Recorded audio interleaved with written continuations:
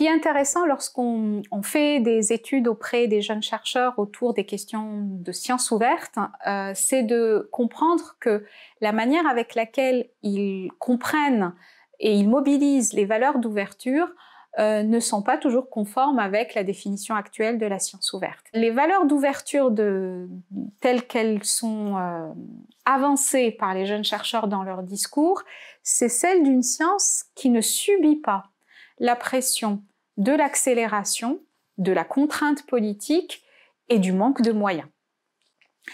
Et c'est une science qui, de fait, va être libre de circuler dans la communauté de recherche, et donc qui va être publié sans contrainte, qui va être partagé avec ses pairs, qui va être évalué avec une exigence et qui va pouvoir bénéficier aux citoyens. La science ouverte, j'ai l'impression qu'il y a deux définitions, soit une définition technique avec des acteurs, des logiciels, des pratiques, mais de gens qui se définissent comme tels. Et moi, peut-être que j'aurais une acception plus large Enfin, toute science doit être ouverte, dans le sens où on ne produit pas de la recherche, on ne produit pas du savoir pour le garder pour nous. C'est pas que c'est ridicule, mais je sais pas si tout chercheur a cette vocation, mais moi, quand je produis du savoir, j'ai envie qu'il soit accessible à tout le monde. Donc, peut-être que c'est un pléonasme de dire science ouverte. Je sais pas. Je suis doctorant en première année en chimie des produits naturels et biologie végétale. Je suis chimiste de formation et j'ai pas d'application en sciences ouvertes moi-même car je travaille sur un sujet qui est confidentiel avec un potentiel brevetable. Donc c'est un peu éloigné de la science ouverte.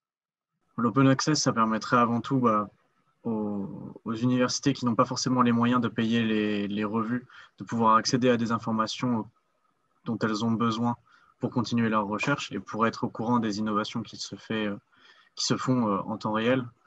Ça éviterait de passer par SciHub, qui est jusque-là une solution annexe et nécessaire, malheureusement. Donc je pense que c'est nécessaire du point de vue de la manière dont on conçoit la recherche aussi au sein de la société, quoi. C'est-à-dire que est-ce que ça reste dans un monde un peu clos ou est-ce qu'on a envie justement de pouvoir ouvrir aux résultats, etc. Même si, bien sûr, on sait bien que publier un article très pointu, je veux dire, c'est pas forcément ça qui va intéresser le citoyen lambda, ou d'entrer dans des détails très techniques, mais simplement, je crois que c'est nécessaire, le geste est nécessaire, peut-être, voilà. Et puis parce que, il y a différents degrés aussi de précision, de technicité dans les articles. Donc, je pense que, au niveau des principes, c'est nécessaire d'ouvrir. Et puis, pour les chercheurs, la deuxième perspective, ça serait pour les chercheurs, je pense que c'est nécessaire pour aussi penser à travailler plus de manière peut-être aussi plus harmonieuse. Justement, il y a de plus en plus de données. Les problématiques scientifiques, elles ont besoin de plus en plus de données. Et donc, je pense que aussi le fait de les rendre accessibles, de les ouvrir, ça permet à terme aussi de mieux les traiter, c'est-à-dire de mieux les conserver, de mieux les échanger, surtout dans les disciplines scientifiques, mais on peut aussi penser au corpus littéraire. Le fait de faire des scripts, ça permet à n'importe qui reprendrait mon travail d'avoir juste à lancer les commandes, de rendre mon travail opérationnel. Voilà.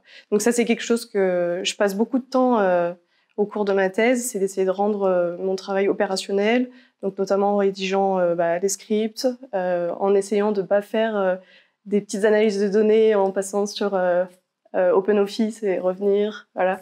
Parce que ça, à tout moment, quelqu'un à l'autre bout de la planète ne pourrait pas savoir ce que j'ai fait. Donc, d'essayer de mettre le maximum de commentaires pour qu'on puisse comprendre ce que j'ai fait. Déposer des publications sur les serveurs de préprint, ça permet alors je ne sais pas comment dire, mais qu'on ne nous vole pas le sujet, entre guillemets, de dire que on a travaillé là-dessus, parce que dans le monde entier, on travaille tous sur des choses qui peuvent être similaires. On laisse notre travail ouvert à la critique.